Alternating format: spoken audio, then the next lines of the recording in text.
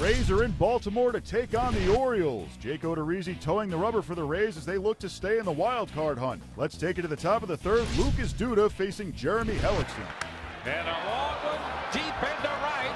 That one will get out of here over the scoreboard out there in right field. Duda hits a 3-run home run to make it 3-1 Tampa Bay. 0-2 the count to Jones. Odorizzi just been given the lead. Delivers, strike 3 called. Inside corner. Here's a swing and a miss, and Odorizzi at 94 just took care of Davis.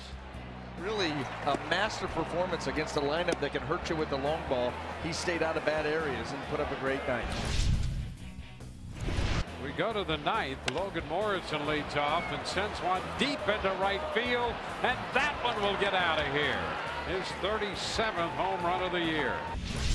It's 9-6 Rays, and the Orioles bring up the young slugger Trey Mancini. To the pitch. Swing and a fly ball to right center field. Cuello coming in and over to his right is there to make the catch, and the Rays win. 9-6 Rays is your final score.